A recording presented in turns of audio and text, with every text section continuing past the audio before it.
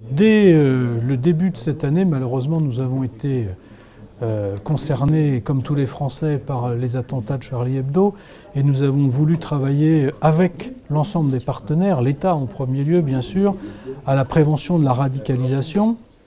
parce que nous avons des travailleurs sociaux de terrain qui sont confrontés à ces questions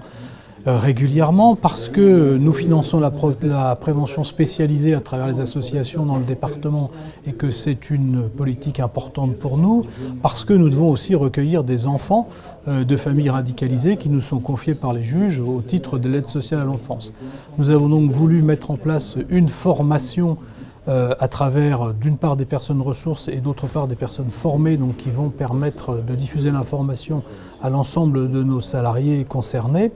Et le deuxième axe de cette politique, outre la formation, c'est la transversalité, c'est-à-dire que nous partageons ces politiques et ces informations avec tous les partenaires concernés, l'État au premier chef bien entendu, mais aussi les partenaires associatifs de la prévention spécialisée par exemple.